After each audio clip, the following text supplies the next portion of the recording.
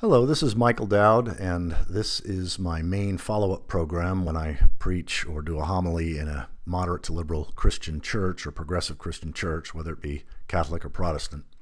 The title, EcoTheism, Ecology as the Heart of Theology, Human-Centeredness as Idolatry. I've got several other titles that I've used over the last few months. Faithful to the Future, Reclaiming the Evolutionary Purpose of Religion. Also, Inspiring Science, Evolving Faith. The Prodigal Species Comes Home to Reality. And this is a 1-hour version of, if I have the opportunity to speak 3 times, like a lecture series, that sort of thing, where I've got 3 45 to 60-minute programs.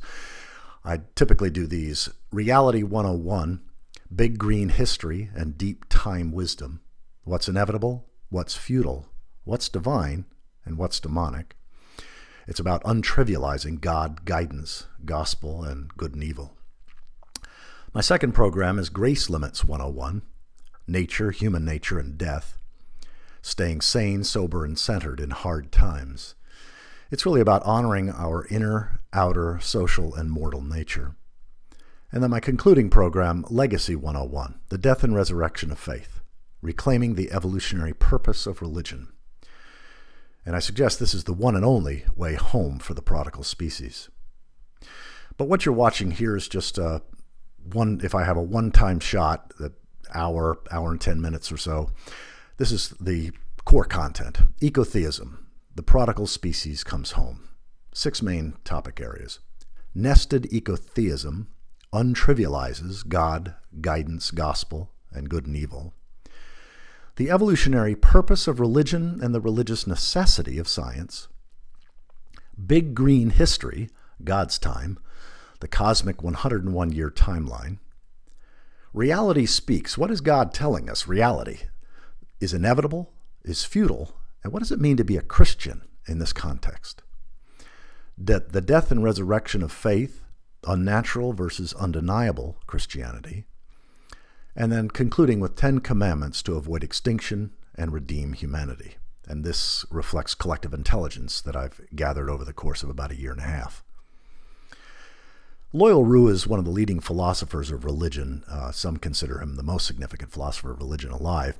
One of his books is Religion is Not About God. And what he means is that religion is about our relationship to reality. And yes, reality has been personalized as the various gods or goddesses throughout history, or in the monotheistic tradition, the Lord.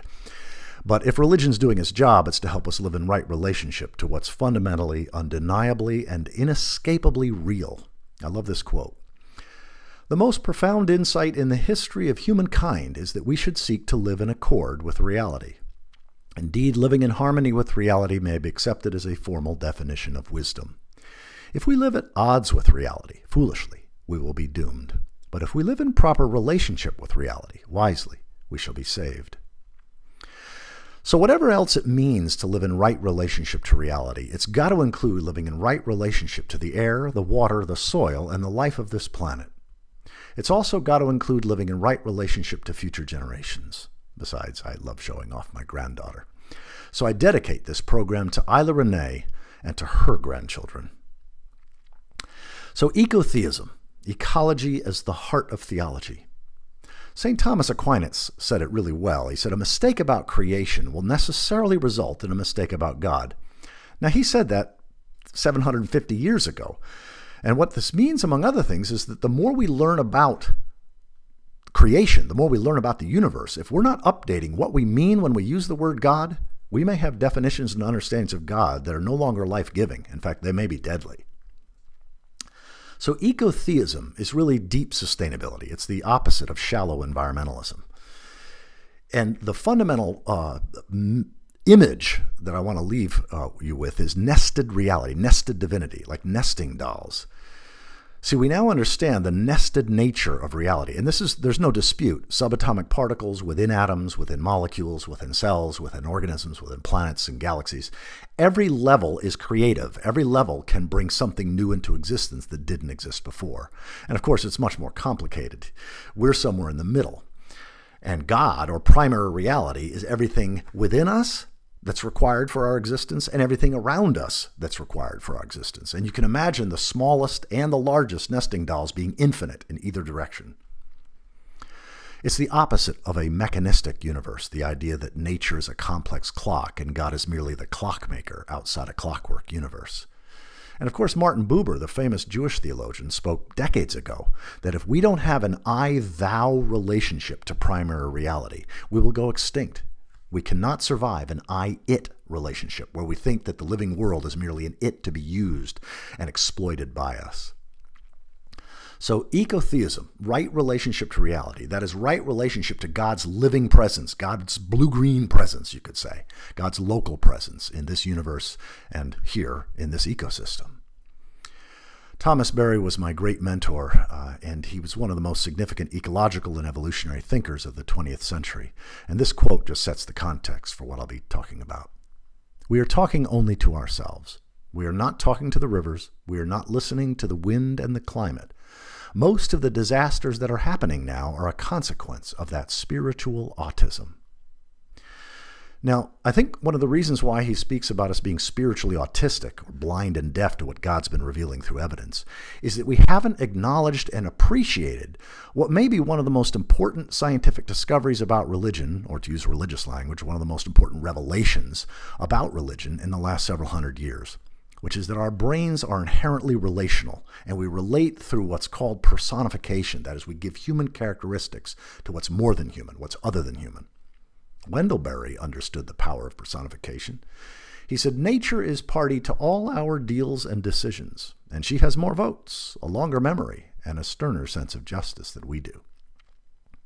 Now, James Hillman, one of the most famous and well-known psychologists of the last 50, 70 years, he said that you can't understand the world's myths and religions if you don't understand our brain's propensity to give human characteristics to what's more than human. He said, loving is a way of knowing, and for love to know, it must personify. Personifying is thus the heart's mode of knowing. It's not a lesser, primitive way of apprehending, but a finer one. To enter myth, we must personify, and to personify carries us into myth.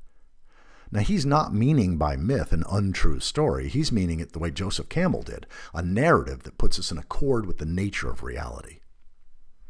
Now, fortunately, Hollywood and Conservation International have gotten the memo on personification, and they've created, over the last several years, about 15 or 16 of these 1 to 2 minute videos that personify some aspect of reality. Some Hollywood star gives voice to some aspect of reality, and you really get the power of personification. Here's just one example. This is Julia Roberts not speaking about nature. She's nature speaking. Now, notice how different that stance is, that nature doesn't need people. People need nature. From the idea that nature is some cute bunny that needs our protection. It's a profound shift. So I encourage you to go to natureisspeaking.org. There's, again, 15, 16 of these. They're all just 1 or 2 minutes. And of course, God's voice includes all of these. Otherwise, it's not God, or it's not reality that we're talking about. Now, we don't know of a single culture anywhere in the world that didn't personify or personalize the climate and what the climate was doing as divine judgment or divine blessing. And it's not a surprise. I mean, can you think of any force in the universe that more consistently brings cultures into existence, sustains them, and destroys them than climate? Right relationship to reality is fundamentally what matters for all species. This is as true for humans as it is for any other species. So when I use the word God, either all caps or small caps, or the Old English spelling, the way that a number of Catholic nuns and feminists are doing, which is sort of a gender-neutral way of spelling, but it's the Old English spelling of God. Either way, what I'm meaning is reality with a personality, not a person outside reality. Now, whenever I speak in colleges or university settings, I can always count on some philosophy major to challenge me and say, well, what do you mean by reality? And I love Philip K. Dick's definition. He says, reality is that which, when you stop believing in it, doesn't go away. And whatever else that includes, time is real, whether we believe in it or not. And nature is real, whether we believe in it or not. So I say time plus, nature plus. Plus what? Well, plus at least a voice.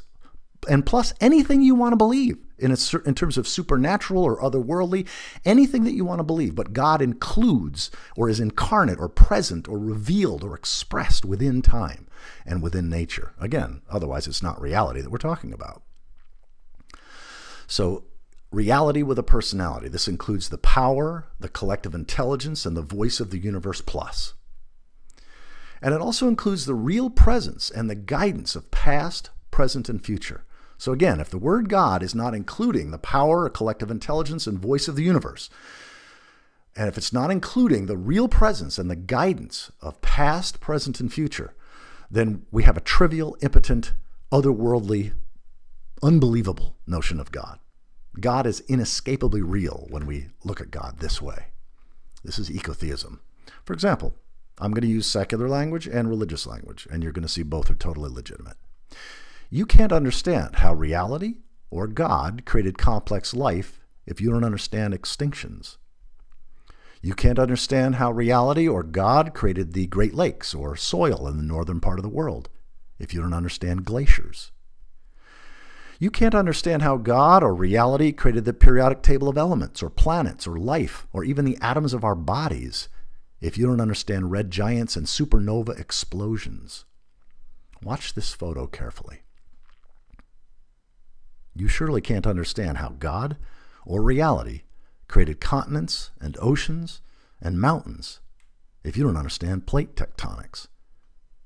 See, we don't believe that the Atlantic Ocean is growing at the same rate that our fingernails grow. We know it. We've got the satellites to measure exactly how fast the Atlantic Ocean is growing and how fast the Pacific Ocean is shrinking. This is evidential knowledge. So back in 2014, I did a TEDx talk, the second TEDx talk that I did, called Reality Reconciles Science and Religion. And this was an attempt to show that the word reality didn't exist 2,000 years ago. So what we mean by reality was captured by mythic language, divine language. And I would suggest that the theism versus atheism debate is a form of collective insanity. Post-theism, too, makes sense only if you start with an idolatrous, that is, an impotent, finite, otherworldly notion of God. No sane person would say, I don't believe in reality, or I don't believe in the universe. I mean, you've got millions of people debating whether or not God is real or whether or not God exists, when the one real God, namely reality, personified or not, we've been living out of right relationship to, and we are now about to experience consequences of biblical proportion. And people are debating whether or not God is real or whether or not God exists. It's insane. St. Anselm famously described God as that which nothing greater can be imagined. Well, any God who merely transcends time and nature is less than a God who transcends and includes time and nature.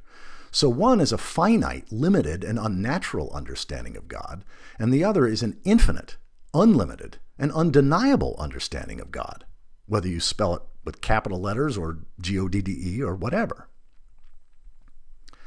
See, here's humanity. We're in the middle somewhere. We're made up of smaller creative realities that we couldn't exist without, like our microbiome, and we're also part of larger creative realities. We couldn't exist without the trees that create the oxygen for us and animals and so forth. So God is primary reality, a sacred, proper name for that one and only creative reality in which we live and move and have our being, and it's also within us. And again, you can imagine these going infinite in both directions. That's what science, as science has been getting smaller and smaller and smaller, they keep finding smaller things. And now they're talking about, multiple universes. Well, it can go infinitely either direction. But this cosmos is divine. So the cosmos, you could say, is God's universal self or God's local self. The biosphere is God's living presence. And facts interpreted collectively are God's evidential word. So when I speak about the untrivializing or the realizing of God, guidance, and gospel, this is what I'm meaning. That any notion of God that is not synonymous with reality is anti-future and ultimately self-terminating. Any understanding of Scripture or God's Word or divine revelation that doesn't include all forms of evidence, scientific, historic, cross-cultural, and personal, interpreted collectively, is anti-future and self-terminating. Any theology that doesn't include ecology, the interdisciplinary study of primary reality or God's nature, is anti-future and self-terminating. And any understanding of the gospel that's merely cosmic fire insurance is anti-future and self-terminating. I mean, is this really the good news that we get to avoid being tortured forever? Is that what the gospel has been reduced to? I mean, even the United States Department of Defense defines terrorism as the calculated use of violence or the threat of violence to inculcate fear intended to coerce or intimidate others in the pursuit of goals that are generally religious, political, or ideological. So thinking of God as a cosmic terrorist is not inspiring, and it's not accurate. That's not the way reality is structured. So here's the heart of ecotheism. God must include the power, presence, and voice of reality. Scripture must include all forms of evidential collective intelligence. Theology must include ecology, the scientific study of God's nature. And the gospel, or good news, must include life in and for this world. Human-centered measures of progress, well-being, and good news are anti-future and self-terminating. Only life-centered, that is ecocentric or God-centered measures of success are faithful to the future. So coming back to this notion of ecotheism, ecology as the heart of theology, when I speak of human-centeredness, specifically human-centered hubris, the idea of man, conqueror of nature, as idolatry, this is what I'm pointing to. In fact, these two quotes capture it. My two great mentors, or two of my great mentors, William Catton, the author of Overshoot, many of us consider the most important book of the 20th century, certainly the single most important book that Connie and I have ever read, and Thomas Berry, author of both The Dream of the Earth and The Great Work, Our Way into the Future, and several other books. But these quotes just really capture the essence of why human-centeredness is idolatry. Human society is inextricably part of a global biotic community, and in that community, human dominance has had and is having self-destructive consequences. Along similar lines, Thomas Berry writes, "The most difficult transition to make is from an anthropocentric to a biocentric norm of progress. If there is to be any true progress, then the entire life community must progress. Any so-called progress of the human at the expense of the larger life community must ultimately lead to a diminishment of human life itself." So, moving to the evolutionary significance of religion and the religious significance of science. David Sloan Wilson and Edward O. Wilson, they're not related, but they are two of the leading evolutionary theorists. They're probably the two leading evolutionary theorists alive. Ed Wilson's probably the most famous scientist alive. He's written 2 Pulitzer Prize-winning books. David Sloan Wilson is probably the most effective person on the planet for bringing conservative religious people into a mainstream evolutionary understanding of reality. And both of them have furthered this idea of the evolutionary significance of religion and the religious significance of science. But what I want to talk about here is a distinction that David Sloan Wilson makes, the distinction between practical truth, or practical knowledge, or practical realism, and factual truth, or factual knowledge, and factual realism. See, throughout human history, practical truth is if my culture acts as if these beliefs are true, we experience personal wholeness, social coherence, and ecological integrity. In other words, right relationship with God, group, and self. Factual truth is what science specializes in, but factual truth has to be interpreted so that it's also practically true. Otherwise, we'll destroy ourselves, as some of the technology is now leading us to do.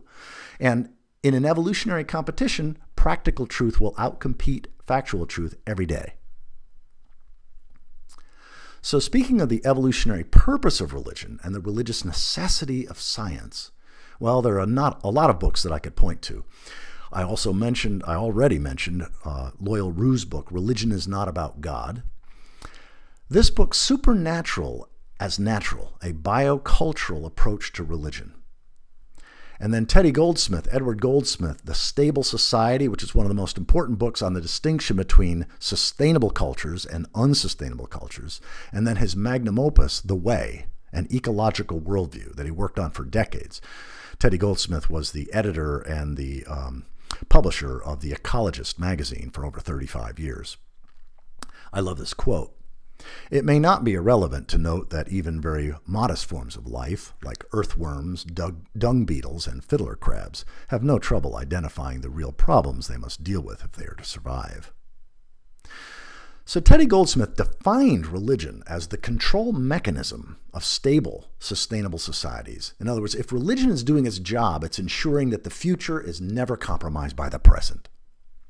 And there are three things that virtually every religious culture that was sustainable, every society, culture that was sustainable, these three things were held in common. That all benefits and all real wealth come from the living biosphere, or God, or whatever their sacred personification or name for God was.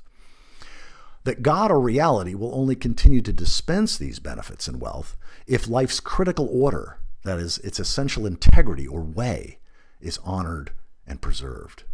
Like what the Chinese call the Dowd, the way of life, the way things really are, that humans need to align with that. And thus, the fundamental role of religion, or lifeways, is to ensure that the future is never compromised by the present, by fiercely preserving the integrity of the ecosphere and the critical order of the cosmos. That is the way. And this was done through four primary ways. God first, seventh generation, sacred limits, and consequence capture. And the reason there's exclamation points after each is because these were enforced upon pain of death, or being ostracized. God first, meaning that ecocentric or life-centered, not human-centered, not anthropocentric measures of progress and success. Seventh generation, that failing to prioritize the future over the present is evil. It's inviting future generations to judge what we do in the present by how it will impact them. Sacred limits, that material grace limits are real and must be honored. There's a limit to how much we can take from the living world and how much waste we can exude to the living world before the systems start breaking down. These are sacred limits, grace limits. And consequence capture, that is, the impact, for good or ill, must be mirrored back to individuals and groups of individuals. One of the most important things we need to do now is to ensure that individuals, corporations, and nation states that have a positive impact on the larger body or on the future they benefit. They're rewarded, so they're incentivized to do as much good as possible. And individuals, corporations, and nations that have a negative impact on the larger body of life or on the future are harmed or taxed or penalized, or there's moral strictures, so that it's in their self-interest to do the right, just, ecological thing, and it's also in their self-interest to not do the unjust, unecological thing. Right now, we have the incentives all cattywampus. It's possible and profitable for individuals and groups to get wealthy, mega wealthy, in ways that harm the larger body and harm the future. This is insane. And I think of all of these identically: pro-future, pro-nature, God first, eco-theist, and Christian is pro-future. All of those I use synonymously. And this was embodied in our own preamble to the United States Constitution. We, the people of the United States, in order to form a more perfect union, establish justice, ensure domestic tranquility, provide for the common defense, and promote the general welfare, and secure the blessings of liberty to ourselves and our posterity, do ordain and establish this Constitution for the United States of America. It's what Thomas Jefferson called usufruct. U-S-U-F-R-U-C-T, which is the land and water should never be used in ways that harm the future, that are not passed on to the future. So these two questions, what's real, or how things are, and what's important, or which things matter, these are the two fundamental questions that every culture, every society needs to address. And religion 1.0, I call eco-animism. This is the sort of the first 97–98% of human history, where we went to for our authoritative source of guidance for what's real and what's important, was the authority of the elders, the tribal elders. They carried the collective intelligence of how to live in right relationship to God, group, and self. Religion 2.0 is the authority of Scripture, and Scripture-based civilizations are almost always prone to overshoot. Or idolatry, because it's almost inevitable to make an idol of the written scriptures because you're no longer present to what God, reality, is revealing through all forms of evidence and experience. Religion 3.0, if we survive this bottleneck, it will be because we have come back to God, to reality. I call it EcoTheism. It's the authority of evidence, all forms of evidence, scientific, historic, and cross-cultural evidence, including the evidence of our own experience. And this doesn't mean that we shouldn't continue to value the wisdom of elders and the wisdom of Scripture. We should, but we should never allow those to override the larger global collective intelligence, the wisdom of evidence.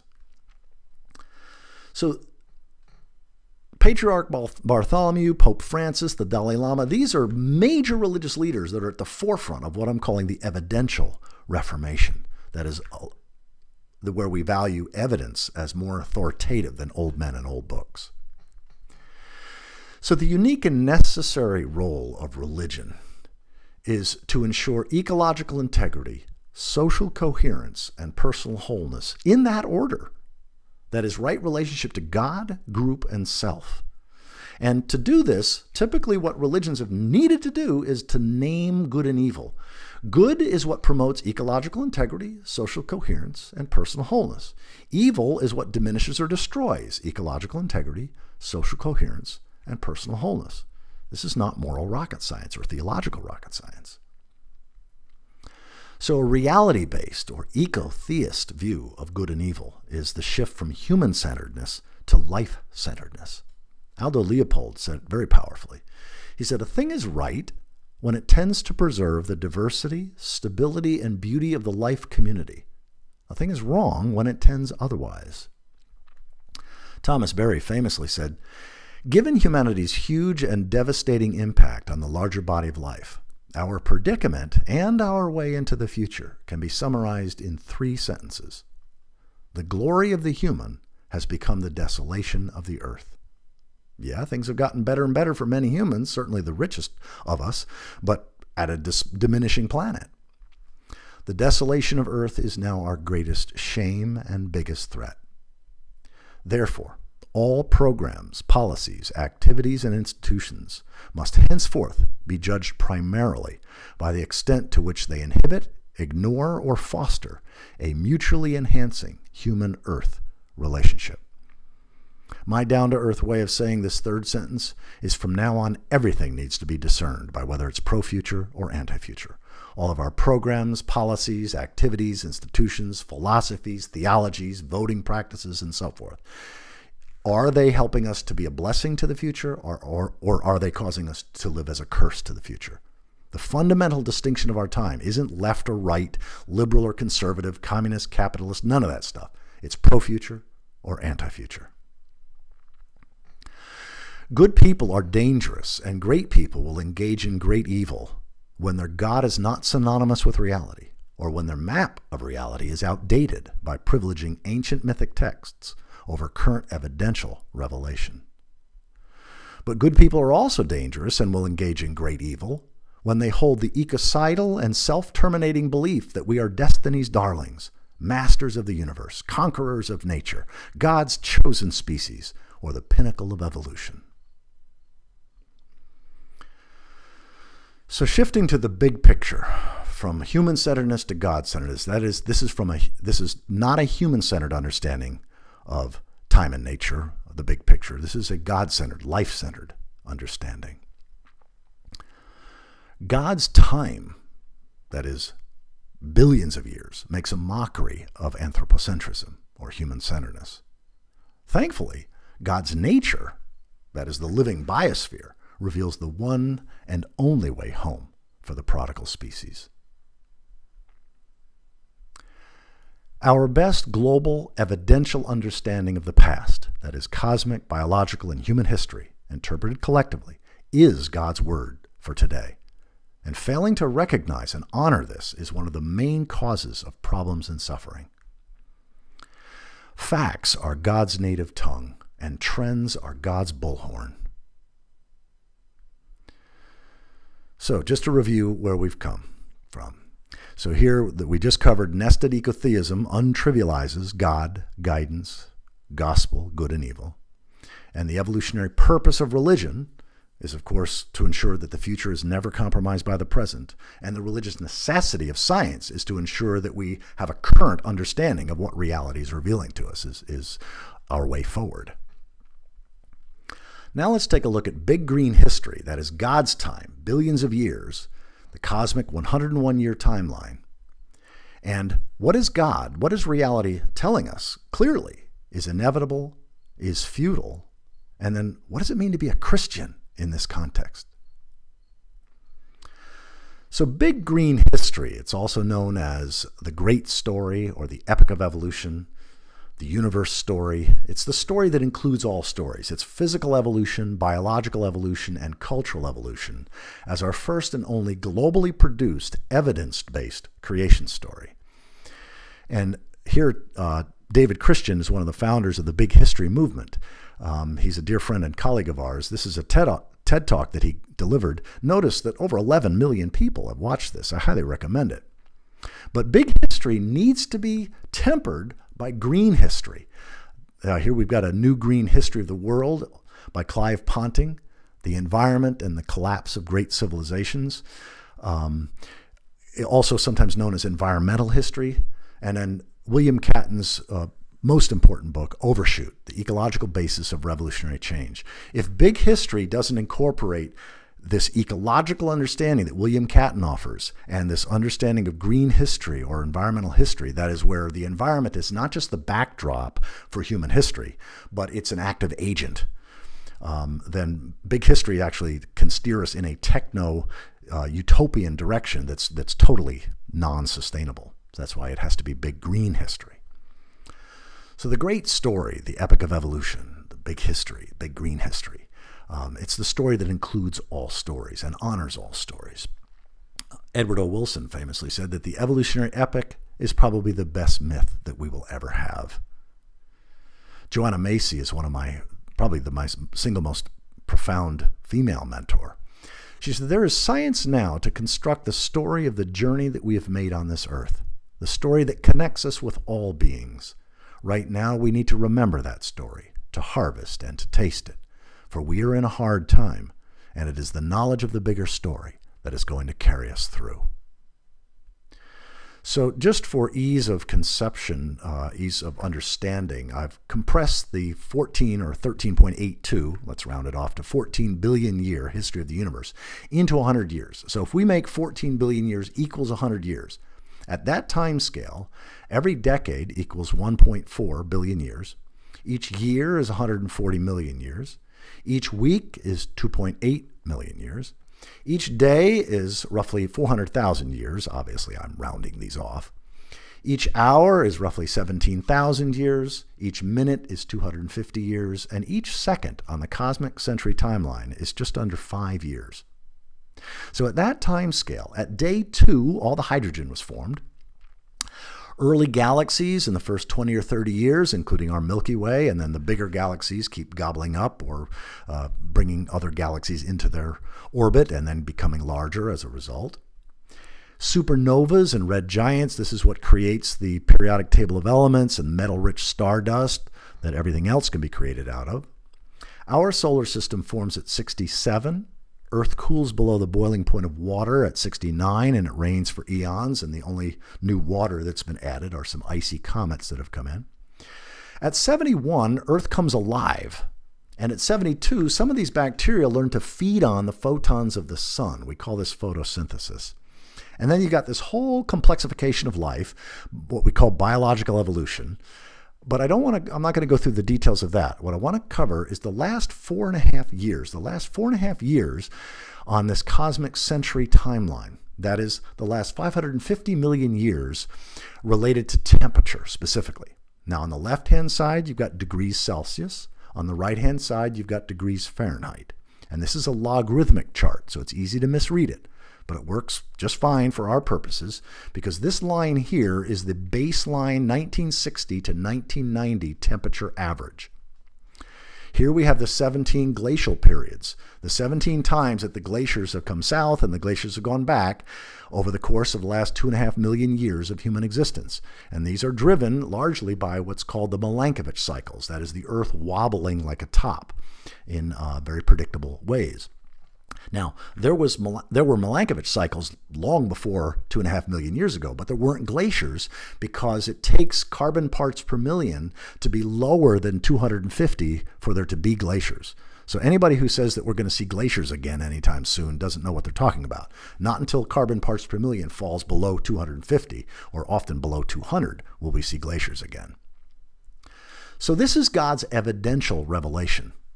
This is evidence-based scripture, modern-day scripture. And here's the projection in 35 to 50 years and in 80 to 100 years. Now, how can we trust those numbers? How can we trust these projections? Well, let's look at what God has revealed over the last 800,000 years through evidence of CO2 levels, carbon dioxide in the atmosphere. The red line is Hawaii. The blue line are the ice cores in the South Pole. The reason you've got the going up and down is because that's winter and summer. Here's 350, which 350.org is trying to get us back to. Where were you in 1990? So notice there's no pause, there's no going back. This is very consistent. It's continuing to rise, and we know that heat increases as this is the case. We are now at about 410 parts per million. So now we go back in time. Here we see the pre-industrial average was 278 parts per million. Now we're back 2,000 years. Now we go back further in time. We start going back to the ice ages. The ice age average was about 185 parts per million. Now here we have, over the course of the last 800,000 years, we have 8 distinct ice ages. Here's another chart that shows the same thing.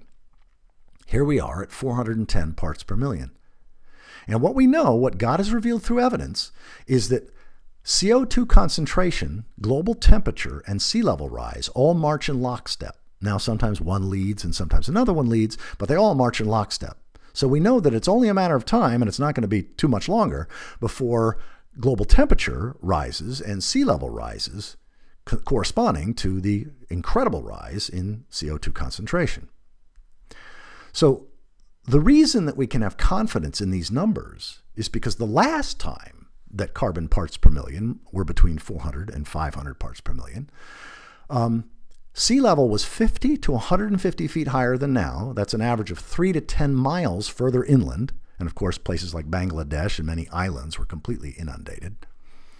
And temperature was 2 to 5 degrees Celsius. That's 4 to 9 degrees Fahrenheit higher than now. Humans have never lived in that kind of a world. We don't know whether we can survive and thrive in that kind of a world. So coming back here to our timeline, where is human history in this? On a 100-year timeline, what's human history? Well, it's the last week of a 100-year timeline. You've got 99 years and 51 weeks, and the very last week of a 100-year timeline is the totality of human existence. Homo habilis, walking upright, using stone tools, 2.8 million years ago, is roughly on December 25th of the 99th year.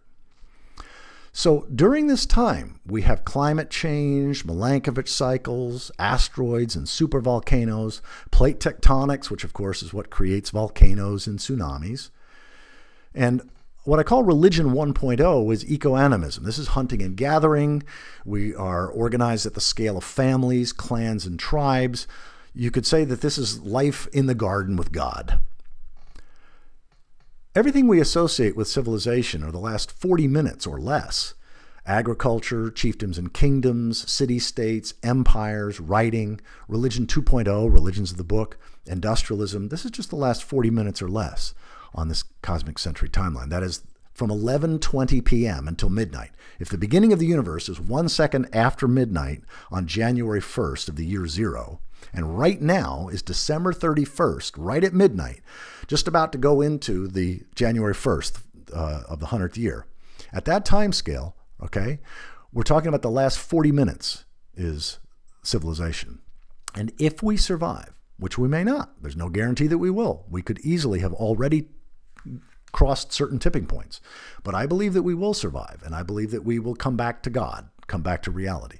And it will be because we have come back to religion 3.0, or gone to religion 3.0, which is eco-animism. The Ecozoic era is the way that Thomas Berry and Brian Swim, a physicist who worked very closely with Thomas Berry, talked about it. The ecotechnic societies, where technology helps us live in a mutually enhancing relationship, with the living biosphere upon which we depend. Permaculture, global. Agroecology, global. And notice, you've heard people say, well, we're not going to go back to living in the Stone Age. Well, what if we talked about it? Well, we're not going to go back to living in the garden. In other words, how we language things matters. The Stone Age is only that time before we started mining and using metals. If you want a visual image that most of us have experienced in terms of Stone Age life, that is for most of human history, just think of Dances with Wolves, the movie Dances with Wolves, and how the indigenous peoples were portrayed there. That's life in the Stone Age. It's life in the garden with God, which doesn't, not to say that it's perfect, but it's at least honoring of primary reality. Here's the last hour, the last 17,000 years, that is from 11 p.m. until midnight on December 31st of the 99th year. Until about 11:20 p.m., we lived more or less sustainably. Horticulture, permaculture 1.0, you could say, sustainable agriculture. We start seeing totalitarian agriculture, that is complete human-centeredness, where we no longer care about any other species but our own. About 11:20 p.m., 10,000 years ago. Chiefdoms and kingdoms at 11:30 p.m. City-states and writing at 11:40 p.m., that is about 5,000 years ago. Empires, the axial age, that is the great religious traditions of the last 2,500 years, just the last 10 minutes. And we know of about 32 civilizations that have risen and become great, and then their own greatness becomes their own undoing, and they collapse. And it typically takes somewhere between 200 and 500 years to become great, and 1 or 2 centuries to collapse. We've seen that happen at least 32 times over the course of this period from 11:35 p.m. just until now, essentially. A clockmaker God, that is a clockwork universe, and an ecocidal, that is a self-terminating understanding of God. Not only unsustainable, but self-destructive understanding of God. God is a clockmaker outside a clockwork universe. That if you believe in the clockmaker, you're a theist. And if you disbelieve in the clockmaker, you're an atheist. And both sides are denying the living presence of the biosphere as divine, and that we need to live in right relationship to the ecosphere, whatever name we might give to it. And then industrial rape and plunder. We call it industrialization or the Industrial Revolution, but it's really the industrial rape and plunder, the defiling of primary reality, just in the last minute on this cosmic century timeline. So I consider the last 30 to 40 minutes the age of idolatry, that is the age of human-centeredness. So, what is reality telling us? What is God's evidential word in terms of what's inevitable, what's futile, and what does it mean to be a Christian in this context, a follower of Christ in this context? Well, coming back to our time scale here, what can we say with confidence that we can expect in the next minute, that is the next 250 years, given trends, given what's been unfolding for the last 2.5 million years in terms of human experience, and of course the last 10,000 years of agriculture and so forth? What can we say with confidence that we can expect that's either inevitable or highly likely in the next 250 years? Well, before we even go there, let's take a look further out to the next year. There will be another 140 million years. That is, we will see, not we will see, we won't see, but there will be a 101st year. That is about 140 million years from now. And during this time, climate change will continue, the Milankovitch cycles will continue, asteroids and supervolcanoes, plate tectonics, these volcanoes, tsunamis, these have been happening, and these are going to continue happening for the foreseeable future, for millions and millions and millions of years. And so one of the things that gives me hope, truly, is that the worst case scenario, let's say we see World War III and it goes nuclear, and humans go extinct, many species go extinct with us, and all of our nuclear power plants melt down. One of the things that gives me hope is that worst case scenario, by early February, that is 12 million years from now, Earth will have fully recovered. And that gives me hope, because we're not going to see worst case scenario. We're just not. We're not that stupid. Connie, my wife, thinks that raccoons will be the second technological species, that is, the second creature that comes to know that it knows. because they have the manual dexterity, of course, to create tools. Dolphins are really smart, but they can't create tools to extend their powers and senses. And one of our friends and mentors in this movement, John Michael Greer, one of our favorite authors, he agrees with Connie. He thinks that raccoons, or the descendants of the raccoons, 20 or 30 million years from now, are likely to be the next self-reflexive intelligence. And he thinks that the third technological species are likely to be the descendants of the crows, some 100 million years from now. And the thing is that the descendants of the crows, because they're into flying and because fossil fuels will have been replenished by that time, they're going to get to the moon. And the great existential crisis, but also the great humbling, it turns out that hubris is the downfall of virtually every civilization. So the humbling that the crows will need is that they're going to get to the moon and realize that some now extinct Earth species beat them to it. And maybe they don't have a favored relationship with whatever their crow description of God or reality is, and that will be the humbling that they need. So coming back to this next minute, the next 250 years, what can we say confidently is inevitable or highly likely in the next 250 years? And this is in the best case and medium case intergovernmental panel on climate change scenarios. The worst case scenario is we go extinct.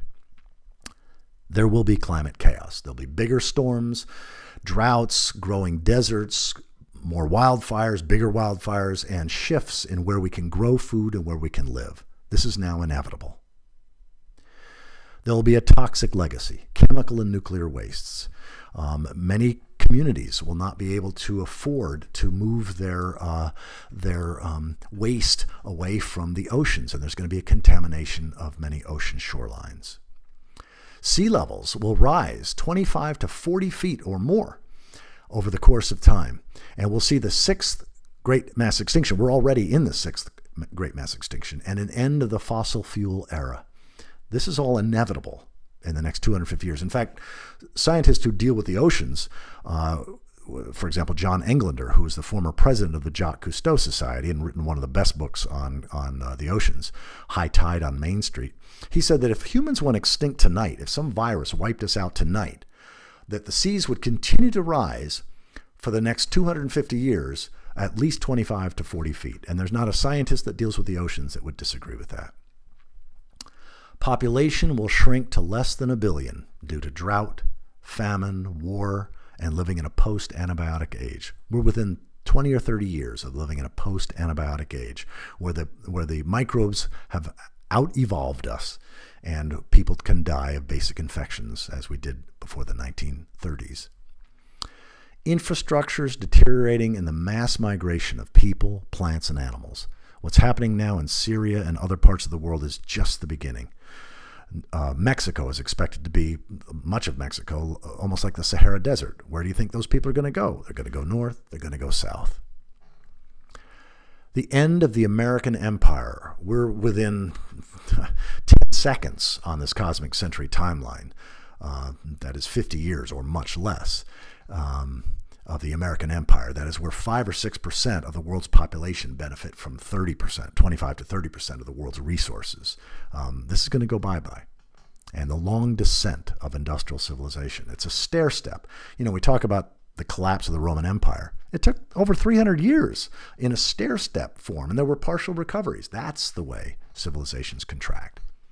But denial will reign. Most people will not believe any of this.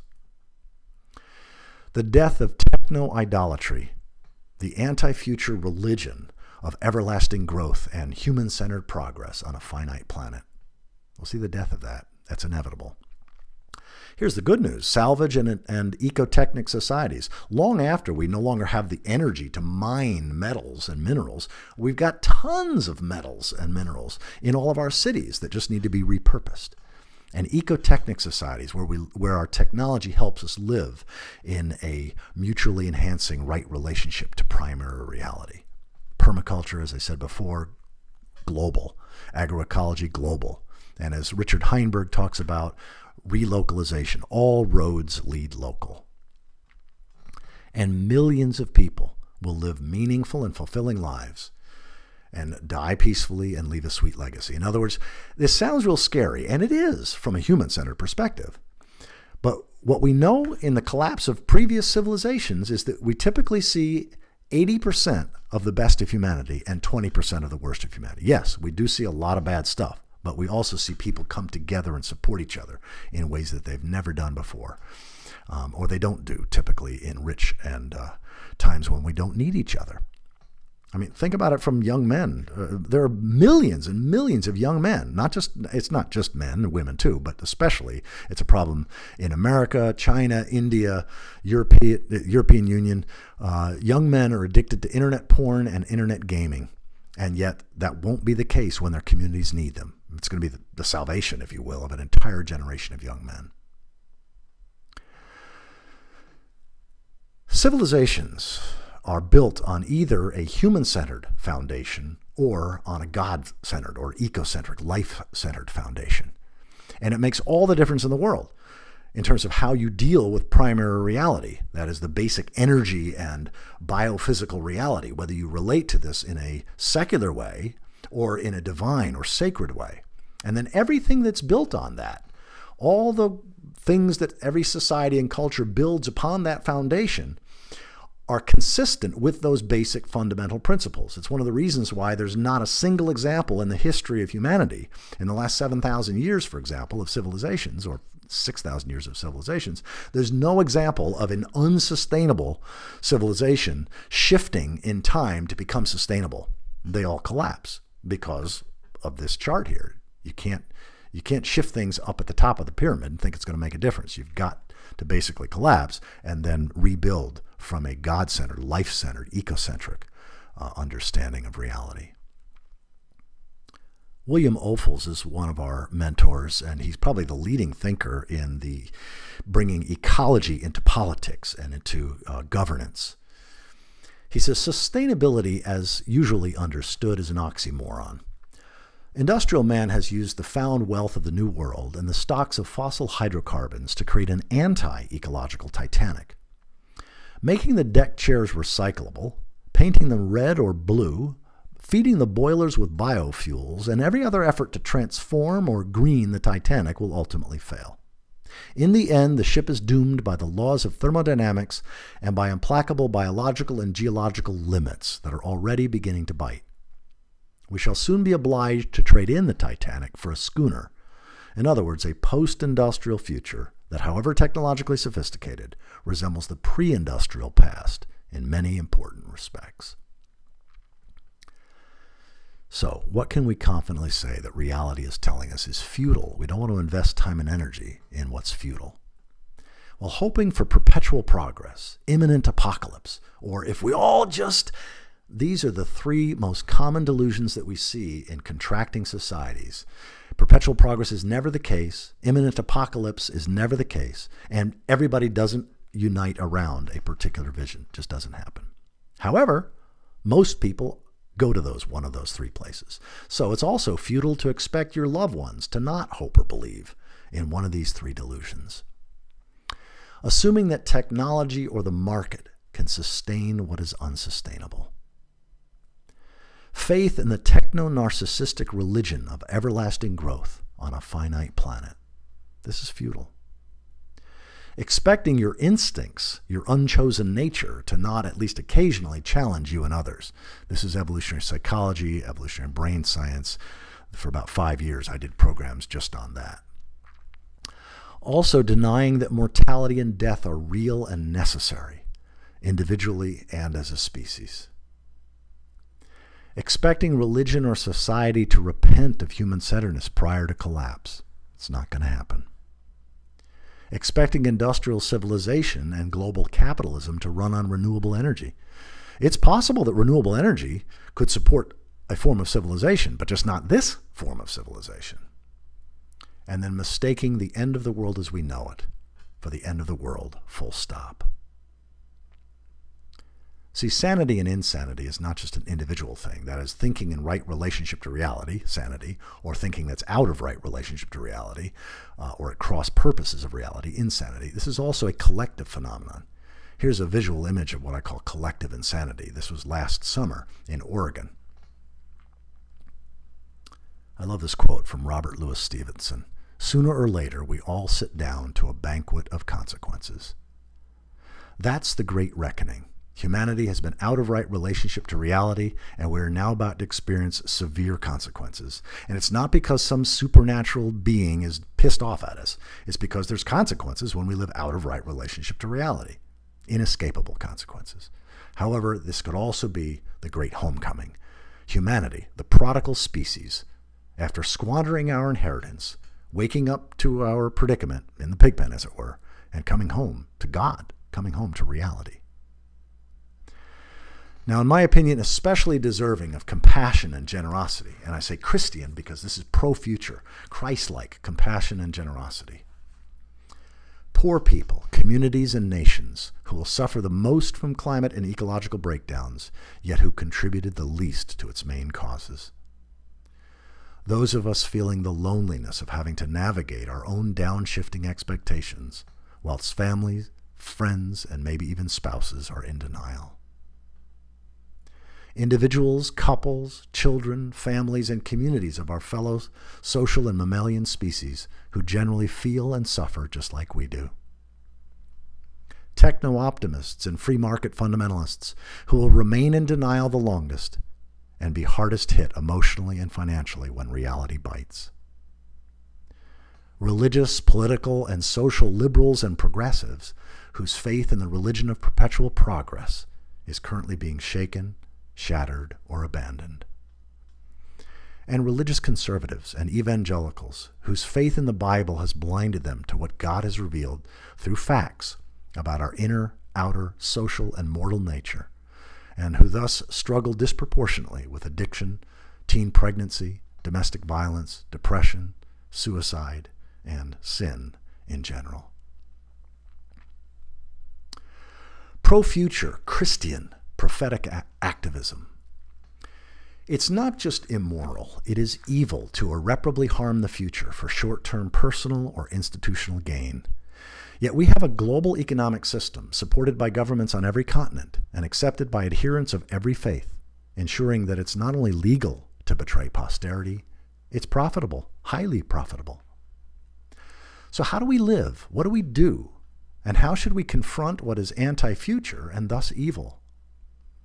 In other words, how do we protest and nonviolently resist modern-day structural, organizational, and institutional, that is legal, evil? One of the most potent quotes from Teddy Goldsmith, he says, "It's an astonishing thought that we can completely destroy this planet, make it uninhabitable, and assure the extinction of our species and countless others without violating a single law." That's what Gandhi was about. That's what Martin Luther King Jr. was about, confronting legal evil. That's what Christians, pro-future people who are committed to the saving of the future and redeeming humanity, that's what it's about. A church near Atlanta had this picture of Martin Luther King Jr.'s autobiography with Gandhi in the background, and I took a picture of it. Integrity, that is right relationship to reality. It's the only path to right relationship to reality. I see Christ as integrity incarnate. And the quote there is, "When your character is built on a spiritual and moral foundation, your contagious way of life will influence millions." Now, I can only hope.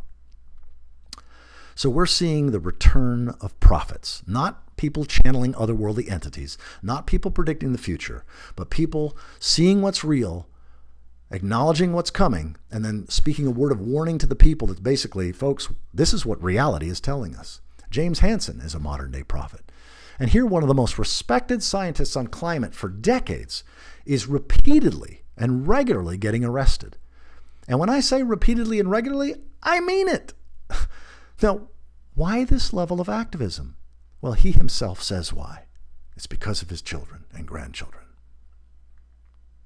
These protests are what we call civil resistance, in the same way that Gandhi did. We're trying to draw attention to the injustice, because this is really analogous. This is a moral issue, analogous to that faced by Lincoln with slavery or by Churchill with Nazism.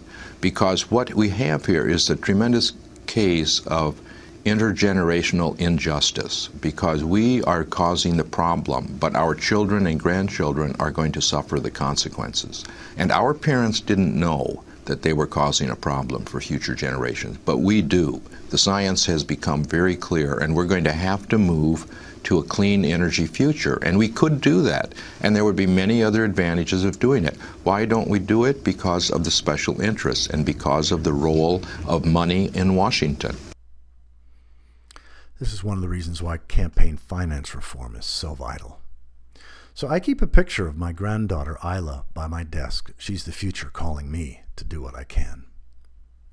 And I love this quote from Jonas Salk. Our greatest responsibility is to be good ancestors. So we often think of a God's eye view of the world as the view from above and outside it all. But I suggest to you that that's a trivial understanding. That's not an eco-theist understanding. This, too, is a God's eye view of the world, the view from within every set of eyes. The eyes of the future are looking back at us, and they are praying for us to see beyond our own time. They are kneeling with hands clasped, that we might act with restraint, that we might leave room for the life that is destined to come. I love this quote from Paul Hawken. There is a rabbinical teaching that says that if you're told the world is ending and the Messiah has arrived, first plant a tree, then see if the story is true. So, to just recap, we first covered how nested ecotheism untrivializes God guidance, gospel, good and evil, and then took a look at the evolutionary purpose of religion and religious necessity of science. We just took a look at big green history, the cosmic 101-year timeline, and what reality is telling us, or what I'm suggesting reality is telling us, is inevitable, futile, and what does it mean to be a Christian in this context. So this last little 10-minute section or so is going to be on the death and resurrection of faith, that is unnatural versus undeniable Christianity, and then 10 commandments to avoid extinction and redeem humanity. And this is really about the difference between unnatural religion, or make-believe faith, versus undeniable religion, or factual faith. See, make-believe faith is, I'll make it if I just believe. It's human-centered, it's otherworldly, it's anti-future, it's anti-nature, and it's all about me. It's the cult of the individual. Whereas undeniable religion, factual faith, is God-centered, reality-centered. It's this worldly, it's pro-future, it's pro-nature, and it's Christian. This goes way beyond where liberal and progressive religion has gone.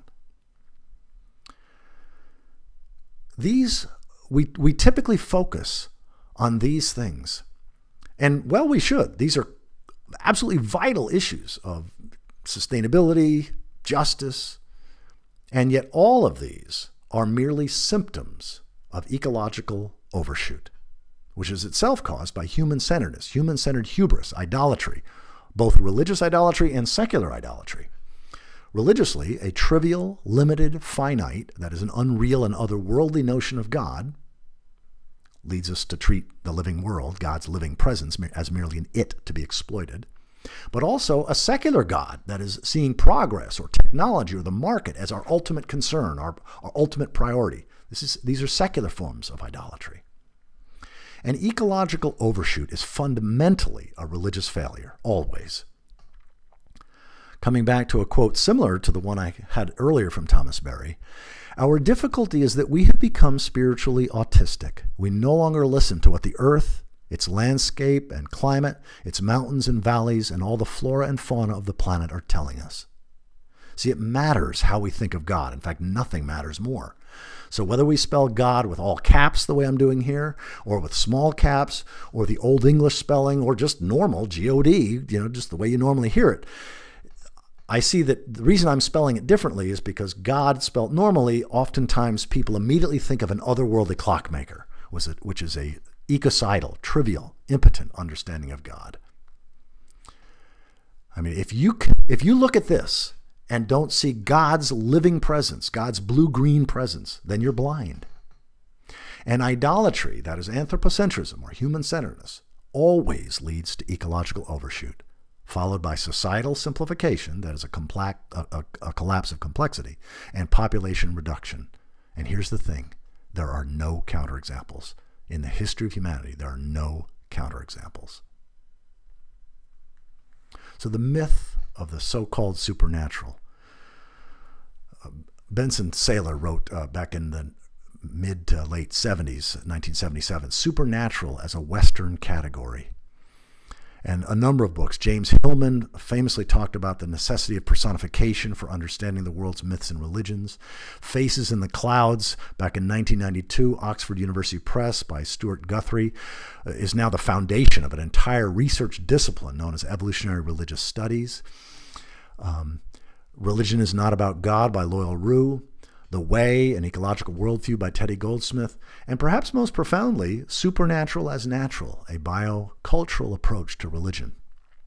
It turns out that the supernatural is no more unnatural than our dreams. When we fly in our dreams, we're not having a supernatural experience. We're having an experience common to the dream state. It's inherently natural. Yet, if interpreted literally, supernatural means unnatural. For example, think about it. Anything that's supposedly supernatural is by definition unnatural. And unnatural beliefs versus undeniable knowledge. I mean, does this sound like the gospel, the good news to you? An unnatural king who occasionally engages in unnatural acts, supernatural interventions, sends his unnatural son to the earth in an unnatural way. He's born through an unnatural birth, lives an unnatural life, performing all sorts of unnatural deeds, and is killed naturally. He then unnaturally raises from the dead in order to redeem us from an unnatural curse brought about by an unnaturally talking snake. After 40 days of unnatural appearances to some of his followers, he unnaturally zooms off to heaven to return to his unnatural father, sit on an unnatural throne, and to unnaturally judge the living and the dead. And if you profess to believe in all this unnatural activity, you and your fellow believers get to go to an unnaturally boring place for an unnaturally long period of time, while everyone else suffers an unnatural, torturous hell forever. Is that what the gospel has been reduced to? I suggest no. It's infinitely more real than that. So I want to just take a very quick look, and in my longer programs, when I have like 2 hours to do 2 programs, or 2.5 to 3 hours to do 3 programs, I go into this in great depth. I'm just barely touching on this here.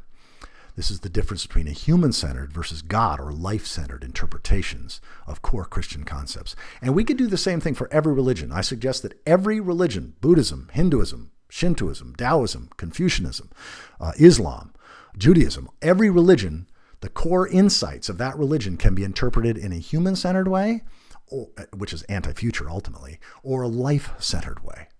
So here's just some of the ones in Christianity. So I mentioned God, obviously reality with a personality.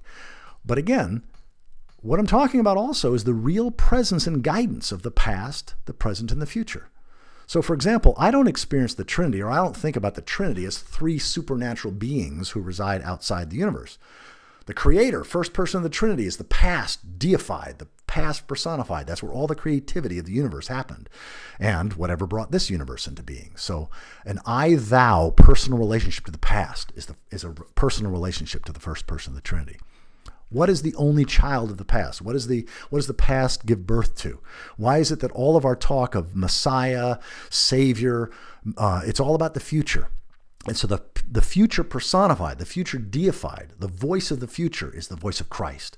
When I say I've asked Christ to be my Lord and Savior, what I mean is I've asked the future incarnate, the future personified, to be the guiding principle of my life. There's nothing otherworldly. And of course, as the Hebrews did, the present personified, the wind and the breath personified. The only place you can experience wind and the only place you can experience breath is in the present moment. So for me, the Trinity is inescapably real. We talk theologically of God's being all-knowing, all-powerful, all-loving. Well, if you think of a supernatural being who has these characteristics, that's trivial compared to power personified, power deified. All the power of the universe is God's power. All the knowledge of the universe, all the wisdom inherent in every living being is included in what we mean by omniscience. All love is God's love. Again, this is not about beliefs. This is about knowledge. Idolatry. I've talked about this already very briefly. Idolatry isn't bowing down to statues, and it's not believing in the wrong God. Idolatry is human-centeredness. It's anthropocentrism. It's having an unreal notion of God, a divinity that's not synonymous with reality. It's failing to honor the living God, the ecosphere, as primary, and that we are derivative. We emerge out of the body of life, and primary reality will be honored as primary, or we will perish. It's taking primary reality for granted. That is, taking the soil, the forest, the water, the climate upon which we depend for granted. Idolatry is having an ultimate authority that leads us to degrade or defile primary reality. That is God's nature, God's living presence, and thus betray future generations. Idolatry of the written word, idolatry of the otherworldly, and idolatry of beliefs are three of the primary forms within the monotheistic traditions of idolatry. Idolatry of the written word is where we think God's best guidance, that is our best map of reality, is frozen in time in some ancient text. Idolatry of the otherworldly is where we think where God resides is only outside time and nature, rather than also incarnate, revealed within time and nature. And idolatry of beliefs is when we privilege beliefs over knowledge, what God's been revealing through evidence for centuries. But there are secular forms of idolatry. Idolatry of growth, idolatry of progress, human-centered progress, idolatry of the market. Idolatry of reason, that is, imagining factual truth over practical truth. And this idea of man, conqueror of nature, will be seen as the single most ecocidal, suicidal, crazy, unsustainable belief system in the history of humanity. It's idolatry. The fall and original sin. I do whole programs on this. Outside Eden, that is outside the Garden of Eden, speaking mythically, outside the Pleistocene for 2.5 million years. Outside of that, the last 10,000 years, our instincts are killing us. And my first TEDx talk in 2012 was on why we struggle and suffer. Because it's not because our great-great-grandmother, ate an apple. We struggle, we suffer, we self-destruct. That is how and why we betray reality and dishonor our own inner, outer, and social nature is because we have mismatched instincts and we live in a world of supernormal allurements. I mean, think about all the things that we and our children and our grandchildren struggle with and are tempted by. It's not just our personal issues. So many of our collective problems have this mismatched understanding of instincts. The fact that we don't live in a world like we did in the garden, where our instincts serve us just like every other animal. Our instincts are mismatched. And the Apostle Paul said it very powerfully, mythically, but very powerfully. He said, I'm a slave to sin. I really don't understand myself. I have the desire to do what is good, but I don't do it. What I end up doing is not the good I want to do, but what I hate to do. What a wretched man am I. History will show that one of the greatest psychological and spiritual revelations or realizations of the 20th century was the discovery that human beings have powerful, indeed compelling instincts, just like all other animals do. And that if we don't humble ourselves before primary reality, that is the living God, the ecosphere, prioritize the future, that is live in Christ, and respect, that is honor and harness our inherited drives, we are bound to be enslaved to them. So again, Christ as the way, the truth, and the life, integrity, or making the future Lord, is our only way to live in right relationship to reality. Salvation, redemption. I think of prayer as the posture and attitude of humility and gratitude. Heaven and hell, Christ return, judgment day. I mean, there will be a judgment day. Make no doubt about it. The future will judge us. Your great-grandchildren will judge you. Judgment day is real. It's just not otherworldly. Every time any tradition speaks of God said this or God did that, what follows is always an interpretive personification. That is, reality is doing something, and then it's interpreted on what God is saying or doing. And it's only our inability to read mythic literature that's made us blind and deaf to what God or reality has been revealing now for centuries. So I'll conclude on, thus saith the Lord. These are 10 commandments to redeem humanity. The first having to do with idolatry. Stop thinking of me as anything less than the voice of undeniable, inescapable reality. Stop thinking of revelation, divine instruction, or God's word apart from evidence. Again, this is reality speaking. And what I've done is I've spent 1.5 years going through these with scholars all over, religious and science scholars, and basically discerning. We need collective intelligence. Is this what reality is telling us? Stop thinking of your sacred creation story apart from the history of the universe. Stop thinking of theology apart from ecology, the interdisciplinary study of my nature. Stop defining and measuring progress in short-term, human-centered ways. Stop allowing the free or subsidized polluting of the commons. Stop using renewable resources faster than they can be replenished. Stop using non-renewable resources in ways that harm or rob future generations. Stop exploring for coal, oil, and natural gas. Keep most of it in the ground. And stop prioritizing the wants of the wealthy over the needs of the poor. I created a 17-minute YouTube where there's like 2 paragraphs for each of those. And again, this reflects collective intelligence of science and religion scholars all over the world. I actually was interacting with about 120 different scholars. And you can, if you just put reality's rules, 10 commandments to avoid extinction, you'll get a little 17-minute YouTube video.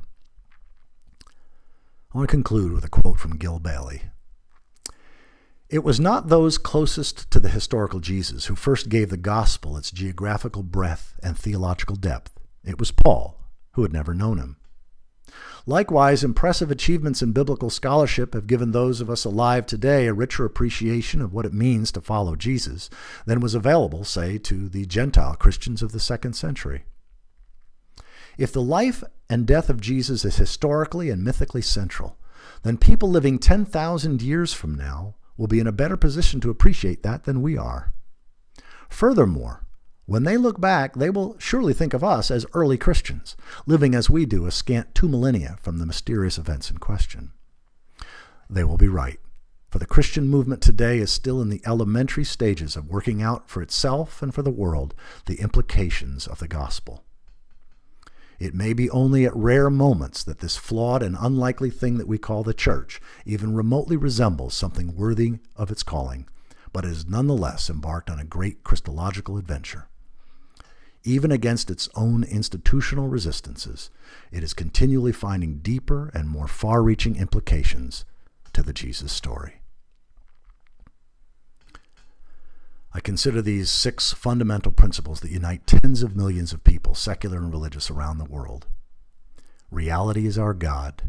Evidence is our scripture. Big green history is our creation story. Ecology is our theology. Integrity is our spiritual path.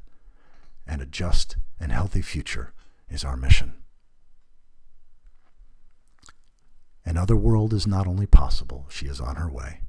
Maybe many of us won't be here to greet her, but on a quiet day, if I listen very carefully, I can hear her breathing. Science is, at least in part, informed worship. So here's an overview of what I covered in this hour and 20-minute program. Again, when I speak in live audiences, I take out some of these slides. It's usually closer to an hour. And here are questions for reflection and discussion. And I'm more than happy to be on a Skype call if there's a group of people that studies this.